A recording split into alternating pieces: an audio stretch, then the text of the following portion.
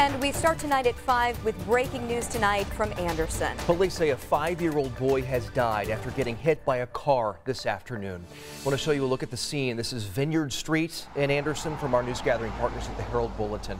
Police said the child's mother rushed him to the hospital where he later died. Now, police are not releasing the boy's name right now, and the cause of this crash is still under investigation. Of course, we'll keep you updated on WTHR.com.